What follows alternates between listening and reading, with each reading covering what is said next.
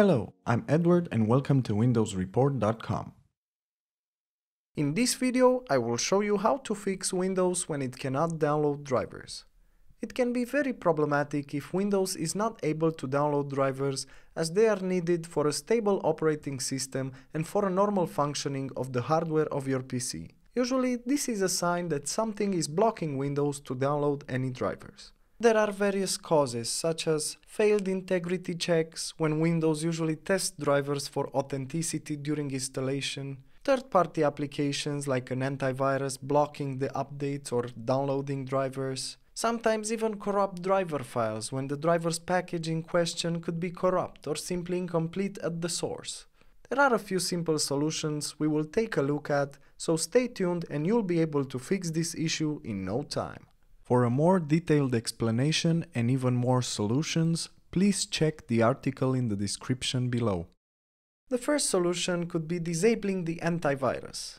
Antivirus software protects your computer against countless security threats, but it can occasionally block certain driver downloads after labeling them as malware by accident. But if Windows cannot download drivers, just try to temporarily disable your current antivirus and restart the download.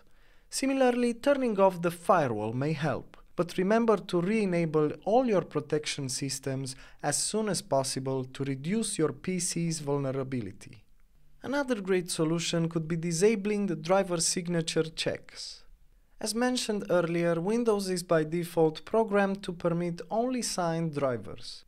In case your drivers are not signed, Windows won't be able to download the drivers. However, you can fix that by doing the following.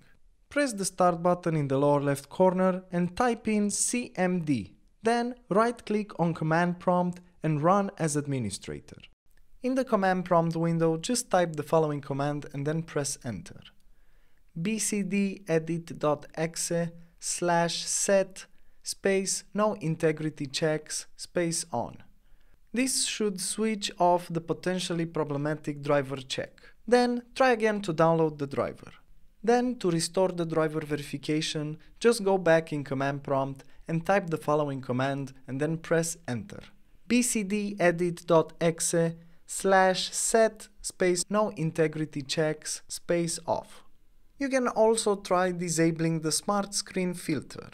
Windows SmartScreen is a filter that scans drivers, files, applications, and websites and automatically blocks unrecognized content, including drivers and applications. If Windows cannot download drivers, just try disabling this feature by doing the following.